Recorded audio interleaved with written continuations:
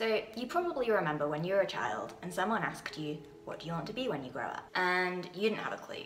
Perhaps you were honest and admitted this, waiting for the inevitable response of, never mind, there'll be plenty of time, which was less and less reassuring the older that you got. Or perhaps you did kind of have an idea of what you thought you might like to do when you were older, and kept it as a stock response to hand out to please the adults. When I was little, I was a painfully quiet and shy child, but I had a real love of performing, and genuinely when I stepped on the stage, I could step into being another character, another persona, perhaps that's why I enjoyed it so much, and feel confident and free and happy in whoever I was acting as being. To an adult who first met me, however, this was definitely not apparent, so they would ask what I wanted to be when I grew older, and I would proceed to look at my feet and mumble, I'd like to be an actress, which they inevitably found amusing.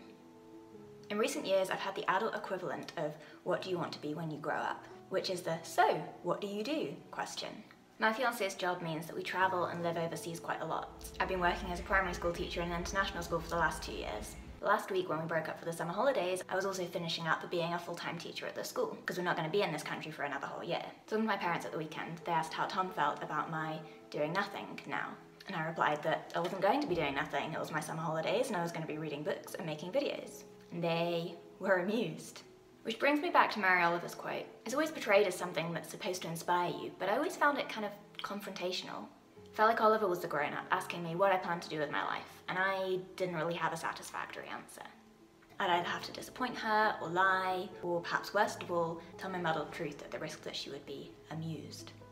However, in fact, in researching this video, I read for the first time the whole poem from which this quote is taken. It's called The Summer Day, and in it the poet spends the whole summer day lounging in a meadow and observing a grasshopper, simply marvelling at its existence.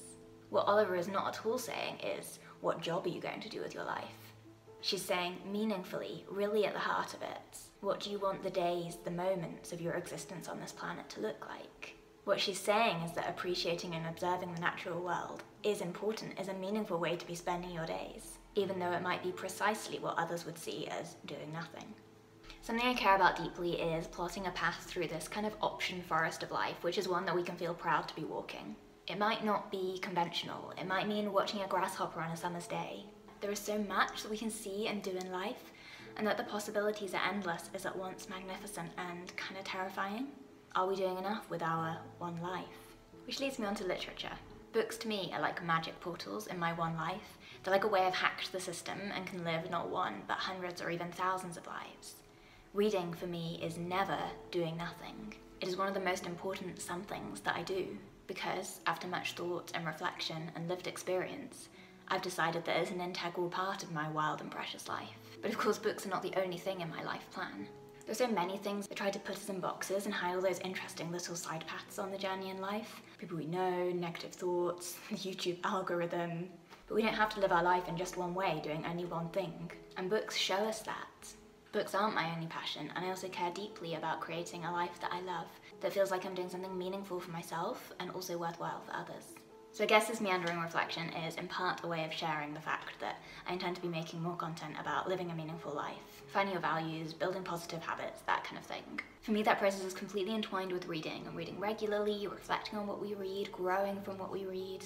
Because if we haven't given it adequate thought and planning, the question of what we intend to do with our lives is kind of terrifying. And it's scary because it's important. And when somebody asks me what I'm doing or what I plan to do, I want to be able to tell them not what I think they want to hear, but what is true. And I want to not mind if the truth amuses them. And like Mary Oliver, I believe we should all have the courage to marvel at a grasshopper, to create and absorb those magical portals to other worlds and thoughts and ideas which are commonly known as books, without ever feeling that we're doing nothing, or worse still, to be doing somebody else's something with our lives because that's what we felt we were supposed to be doing, rather than bravely following our own something, even though it be their nothing. Thank you as ever for being here and watching. And if you're not already, please do subscribe for some new intentional living, best life kind of content, plus all of my regular bookish, peaceful, little joys vlogs, chats about books, reflections, reviews, etc. Until next time, know that your life is wild and precious and full of meaning and value, whatever you're choosing to do with it. Goodbye.